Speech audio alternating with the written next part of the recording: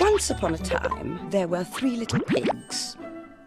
The first little pig built his house of straw. Straw? Oh, that sounds so good I can almost taste it. Do you mind? I'm trying to tell a story. The second pig built his house of sticks. Oh boy, nice tasty sticks. Hey, back off, goat boy. Eating is my thing. I could out-eat you any day of the week, sister. And the third pig built his house of bricks. Bricks? That seems overly protective.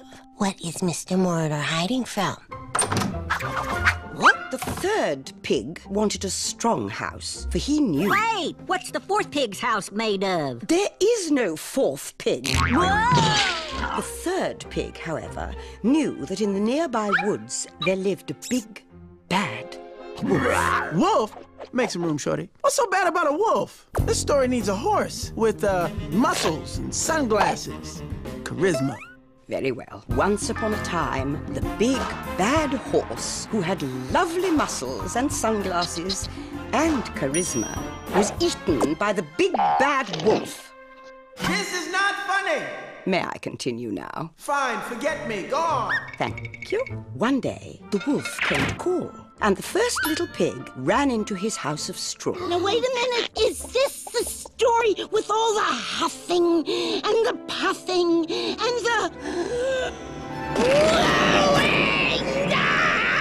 down? Oh, yeah, I know the one you mean. And then the cow jumps over the green cheese moon. Then she's rescued from hostile beings by Grace Rogers of the 21st Dynasty. But she meets her match against the big, bad monster horse, Buckzilla. That's right. Everybody runs from the Huff Daddy. Let's go, Woofy. You want a piece of me?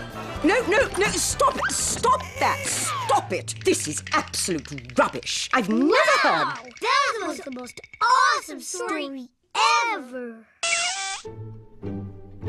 Well, it's always been my opinion that the classics could do with a bit of embellishment to lighten things up a bit. Now then, Jack and the Beanstalk. Once upon a time...